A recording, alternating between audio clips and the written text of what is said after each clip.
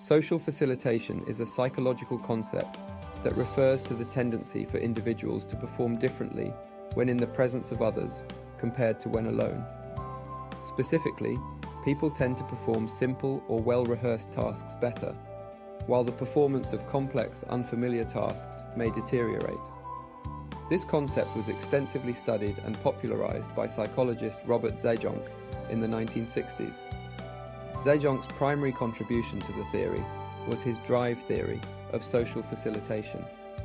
According to this theory, the mere presence of others leads to a general increase in arousal or drive level. This arousal enhances the likelihood of dominant responses, meaning the behaviors that are most likely to occur in a given situation. If the task at hand is simple or well practiced, the dominant response is typically correct, leading to improved performance.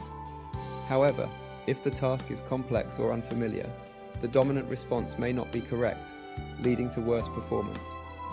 Zajonc's theory also addressed the concept of evaluation apprehension, which suggests that people improve performance on simple tasks and do worse on complex tasks because they worry about how observers are evaluating them. Zajonc argued that while evaluation apprehension could influence social facilitation, it wasn't necessary for it to occur. He maintained that the mere presence of others could be enough to cause increased arousal and thus social facilitation. Social facilitation has important implications for various areas of life. For example, in an educational setting, if students are working on a simple task, working in groups may improve their performance. However, for complex tasks, working alone may be beneficial.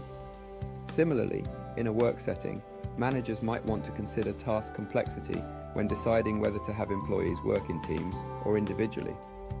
In conclusion, social facilitation, as theorized by Zajonc, provides key insights into how the presence of others can impact our performance.